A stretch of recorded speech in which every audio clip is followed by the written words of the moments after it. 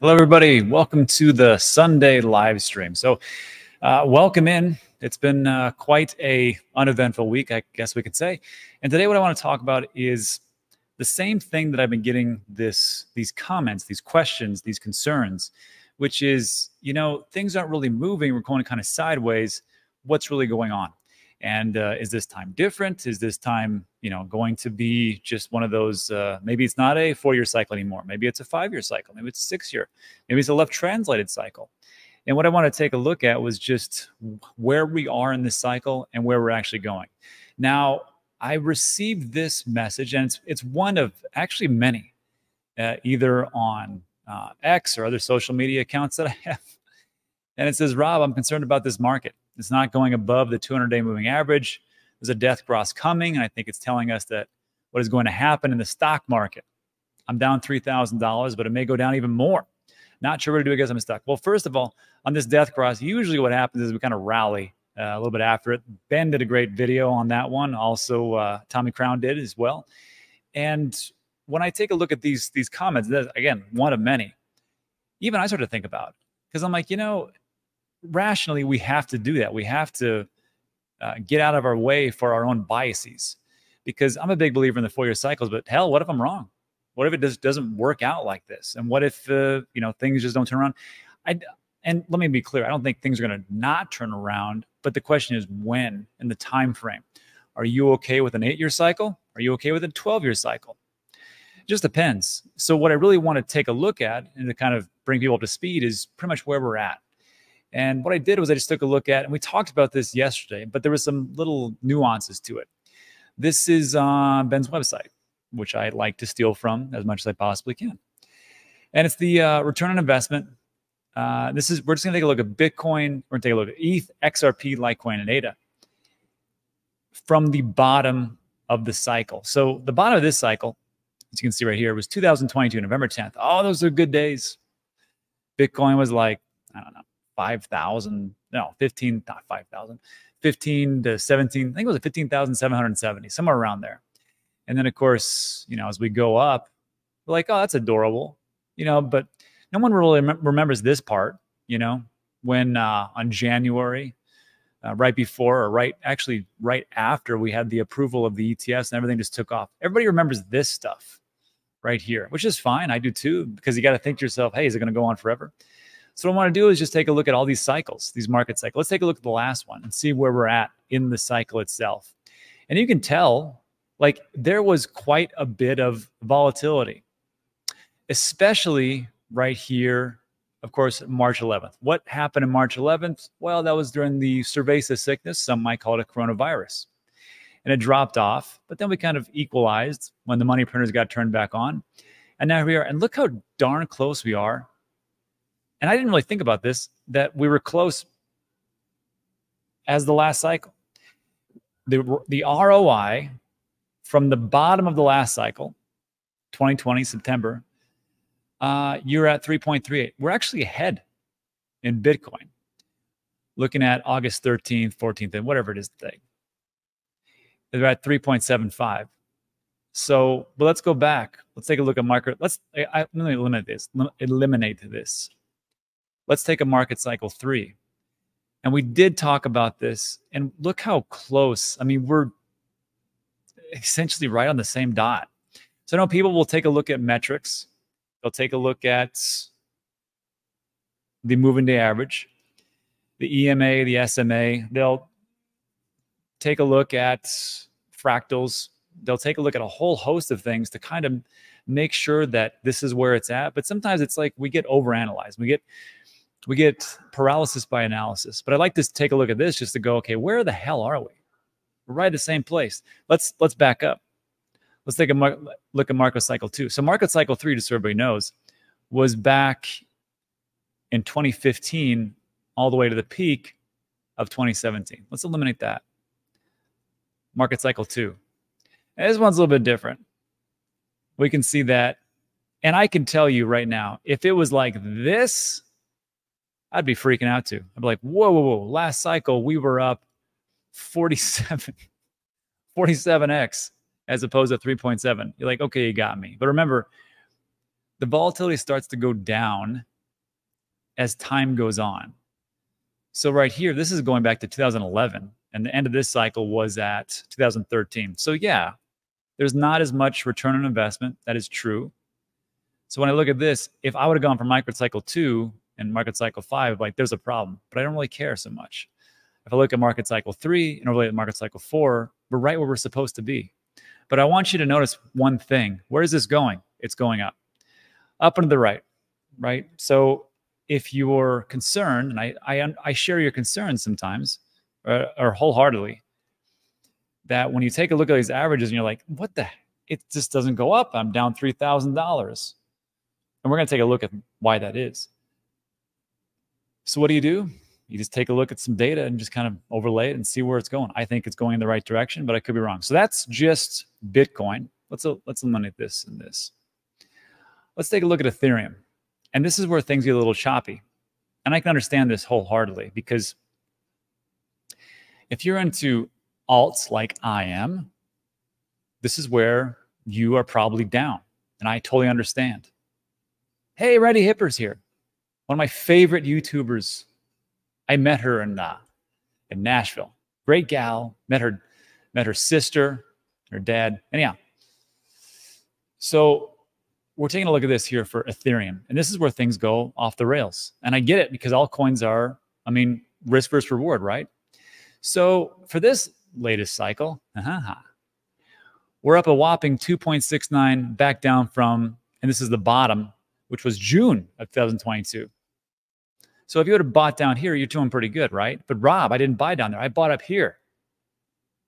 And I keep going sideways. I don't like this. I gotcha. Sure. I'll get to that in a second. But let's overlay this with market cycle 2, because Ethereum hasn't been around as long as Bitcoin. Bitcoin's the first. I think will always be the best. If we take a look here, I see the discrepancies. Now everything becomes clear, does it not? If you watch channels and you watch different data points, you can see that if it's just Bitcoin, you're like, why are you all scared? But this is why. It's because when the altcoins come in, you can see that the last cycle, which started on 2018, I remember buying, I actually remember buying Ethereum like 120 bucks. And all the way up to here to the end in 2021, November 8th. It was a 58x. So when you do stuff like altcoins, this is where the panic comes in. That's why, like, sometimes you see a lot of the Bitcoin maxes, they just don't really care too much because they've already made their ROIs. They've been in forever. Or if you've been around for a while, your dollar cost average, you're like, I really don't care too much. But it's altcoins that get you. And I get you, and I understand. That's why I'm here. So let's take a look at XRP. This one's going to get ugly, I think. Let me eliminate this. XRP has been around for quite some time, I might add. So here's market cycle right now. So from the bottom, which was 2022, June 18th, to where we are now, the ROI is 1.86. Congratulations. That's not bad. I mean, if you're looking at like S&P 500 and so on and so forth. But if we take a look over here, over this market cycle 3, now I understand why people are upset. Look at this. This was March. Oh, what is this? Hold on real quick.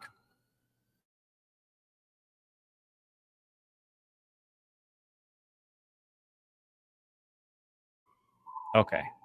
Had to mute that because there's some sirens in the background of my green screen for some reason. Anyhow, we see here 2020, March 20th, 2020. And we come all the way to here. That was a 12x, 12.72. That's a good number. And if you're on XRP, sorry, it's pretty boring and pretty flat. As opposed to what happened in market cycle 2. Look at that big beauty. And this is where it comes from. People won't let it go. Because the people that in market cycle 2, which started in 2015 and ended up on 2018, they got fat, huge bags. And I guarantee you, I can't guarantee you anything. And I'm not your dad. But I'm telling you right now, a lot of the XRP community, I mean, God bless them. They did a great thing over at Ripple. But you got a lot of people with a lot of bags, and they're probably pretty ticked off that they went up a 673x and probably round tripped it. That's where we're at. I hate to say that, but it's just how it is. But not to be outdone, let's talk about ADA, which I just did a video yesterday.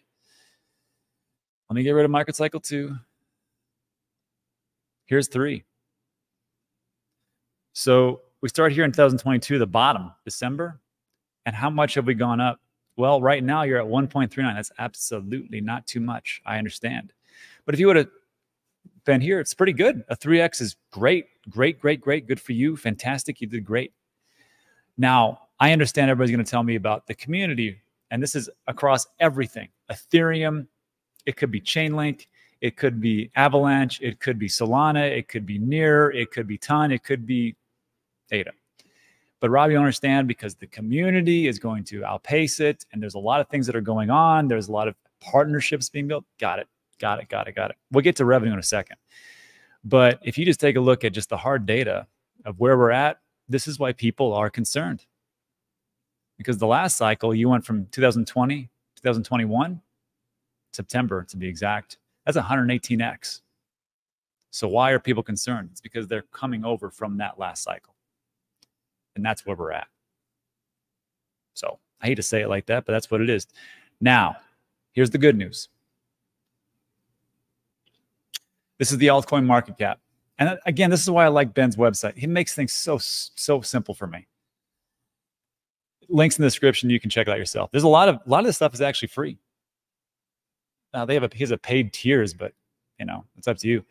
But we have market cap 1, 2, 3, 4, 5, 6, 7.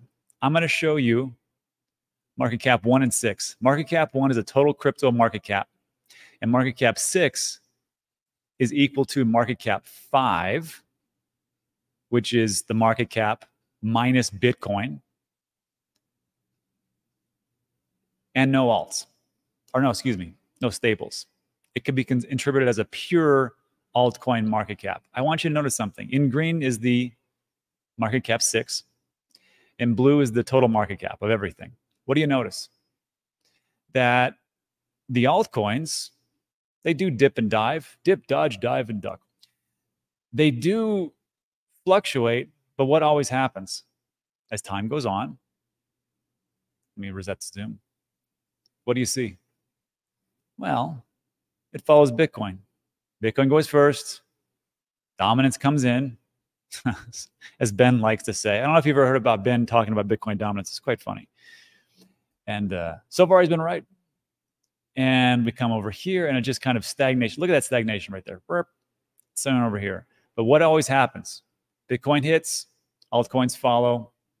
It's not like we're stagnant all the time. This is where we're at. I'm not too concerned right now. All I really care about is staying in the game. And this will come back to the last thing. And my last point is this. I know it sucks right now.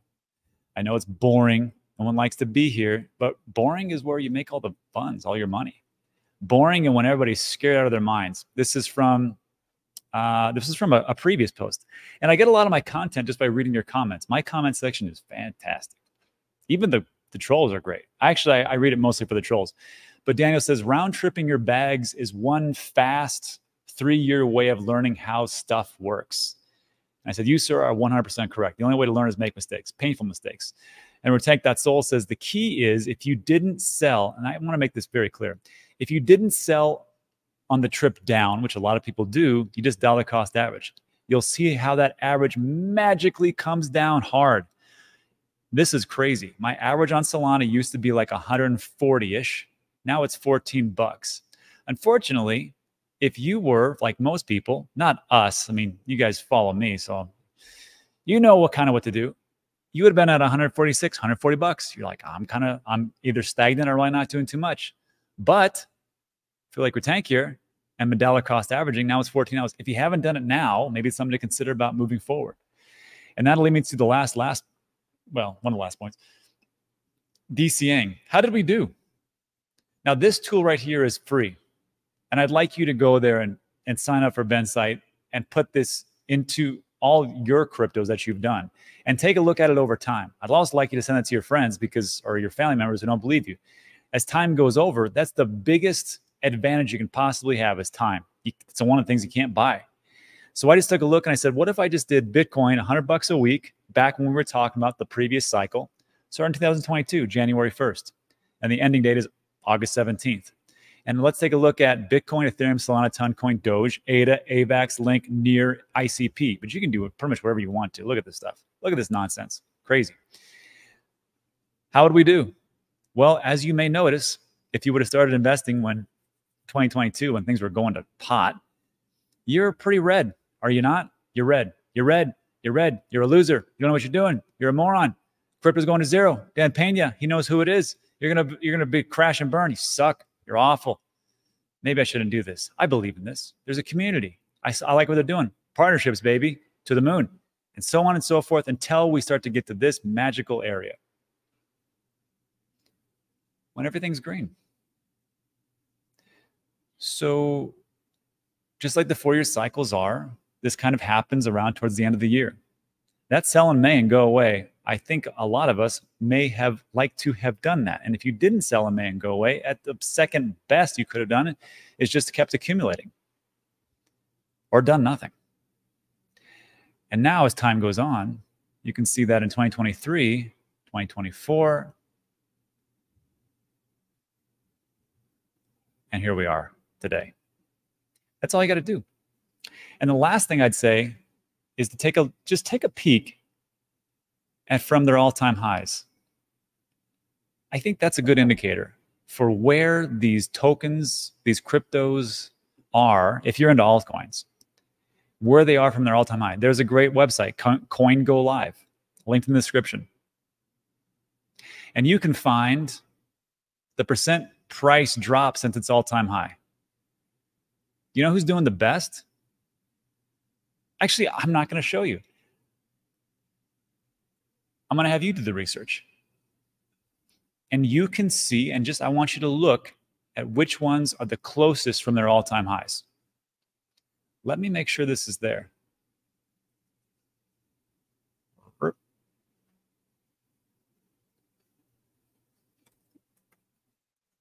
There, just to make sure.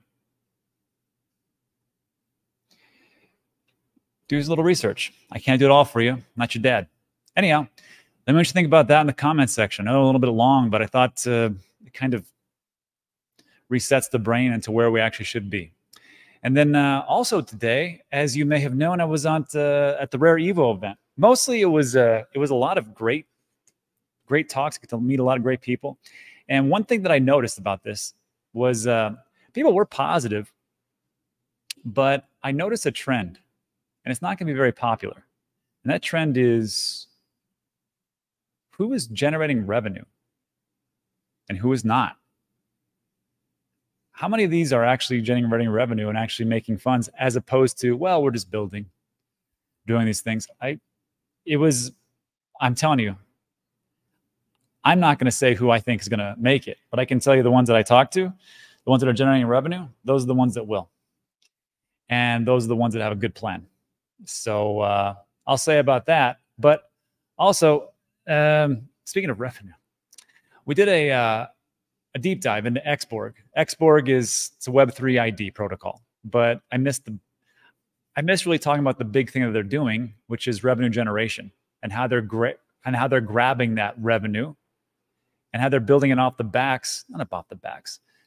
They're building it from their partners that they have in place, which are some of the biggest names in Web3 gaming, like Team Liquid with 2 million fans, Team BDS, I think they have almost 2 million, and Ninjas, they have like, I want to say like 3 or 4 million. It's in the video. And when I talked about this, I'm like, how are you guys generating revenue? And they haven't done it. They're doing a token generation event tomorrow. I did a deep dive, link in the description. And they're already generating revenue right now. They are revenue positive, which is insane to me. So I talked to Connor, he's a growth lead. I'm going to have you take a listen to this, and then we'll do a little Q&A. This is about 6-7 minutes or so. So just take a listen, and we'll go from there. As promised, what I wanted to do was bring in somebody who could talk to us about the Xborg token. Connor is the growth lead over at Xborg. Connor, welcome to the show for the first time. Yeah, thank you so much for having me. Really glad to be here and looking forward to this. Yes, sir. It has been it's been quite some time, because when we did this, we talked to Luis.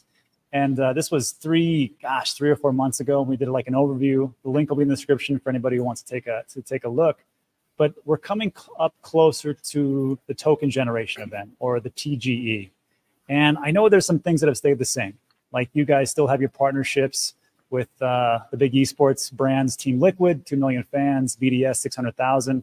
Ninjas in Pajamas, I guess they were one of the original ones, 1.3 million fans. But talk to us real quick about the TGE event, and then we'll go over the utility of the token itself as far as payments, governance, rev share, and gas token. Yeah, of course. So, our TGE token generation event is happening on Monday, the 19th of August. So very much looking forward to that.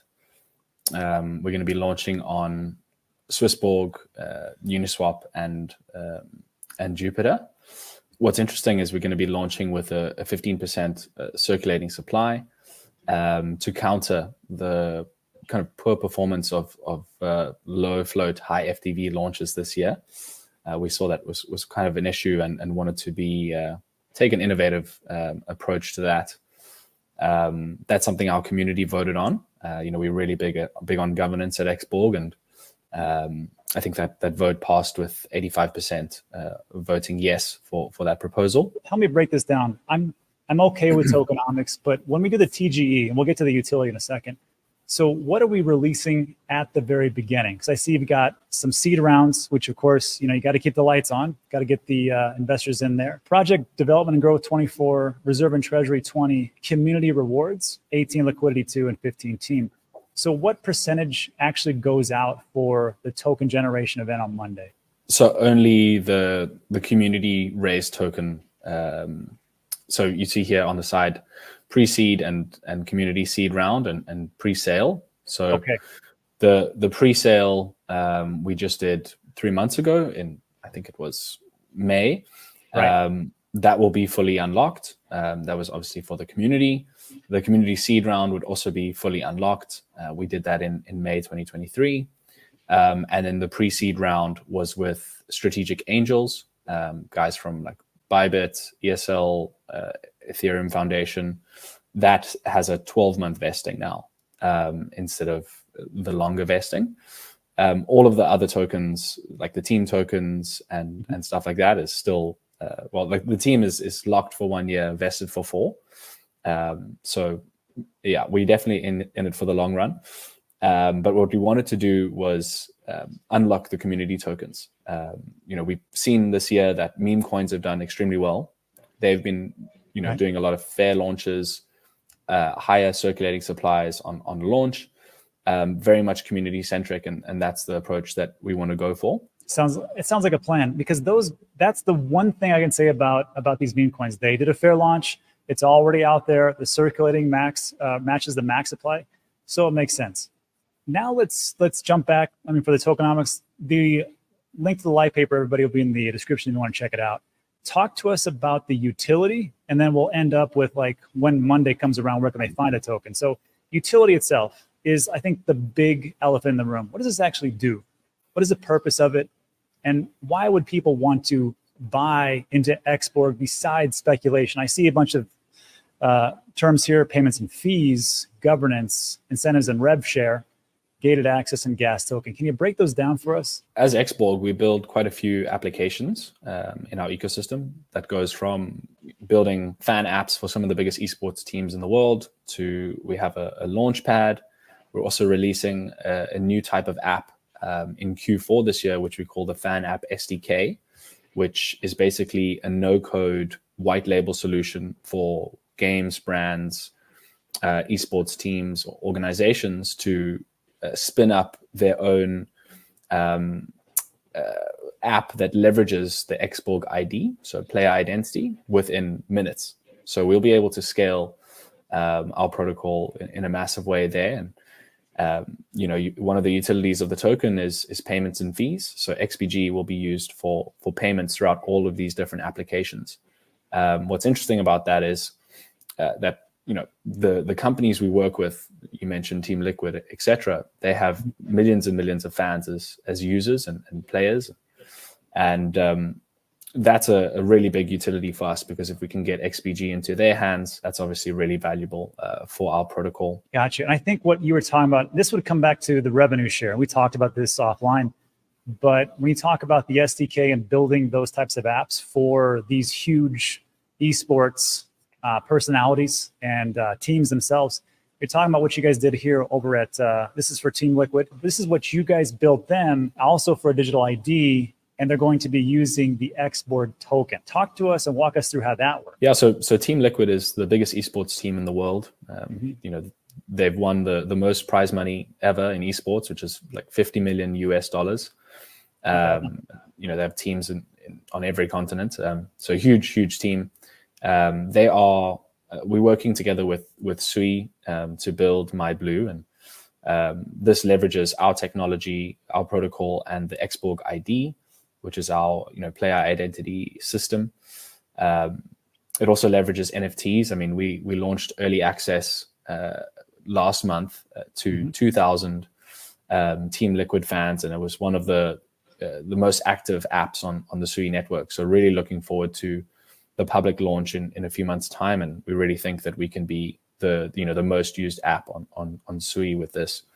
But in terms of incentives and revenue share, like you mentioned with the token, all of these teams are our clients, so they pay us monthly retainer to build these apps for them, and then we also, I think I mentioned, they use digital items within the apps as like clothing pieces and weapons, all that kind of stuff for their character. Those are all NFTs, so they can trade them, they can buy them, they can sell them.